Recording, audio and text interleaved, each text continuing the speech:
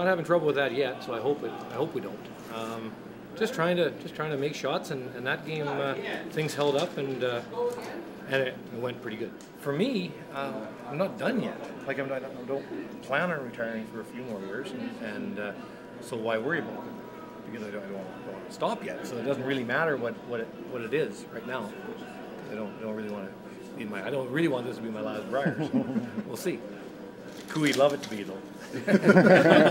You know, obviously just the same old, put as many wins under your belt as possible, and that was good. We got that one win, and hopefully it's the start of many.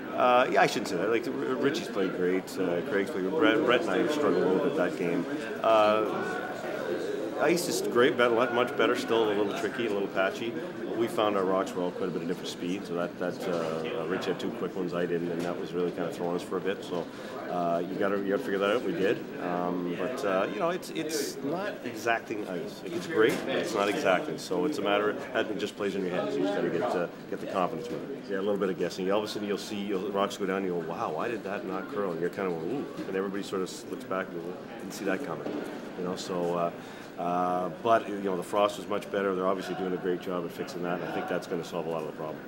I love the fact, like I'm a big fan of playing in my home province, always have. I love the fact that it's, you know, we're going to have, I feel the majority of the fans are going to be behind us.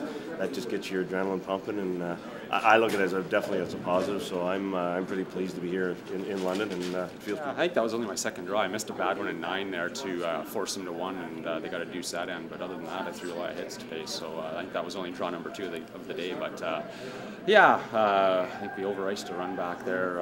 It's probably my fault there. It was you could actually back it up a hair with big weight today, and that was a little different than yesterday. So you know, we had a good chance there in about the 7th end to kind of put the game away, and yeah, it was one of those we had to work a little harder than we would have liked, but at the end of the day, that doesn't matter now. And in fact, winning a game like that early, I think for the young guys to sweep that, have them make that shot was probably a good thing. They're all huge early, and they're all huge all week, but especially early in the week. You just can't give games away here and expect to be around come playoff time. So yeah, that would have hurt, and obviously momentum would have been tough to regain for tonight. So that was big for us for sure. Yeah, a little bit. That was a back and forth game. We probably should have lost it there in the 10th. I thought Brad had a relatively easy shot there to win, and fortunately for us, it took the guard and gave us a chance in the extra. Yeah, you know what? After the first end, when I gassed 2 of my shots, it was a real good battle. I thought Brad played incredibly well, and with the exception of his last rock in 10, he made just about everything. And that last rock he made, I didn't think he could make it as good as that. So,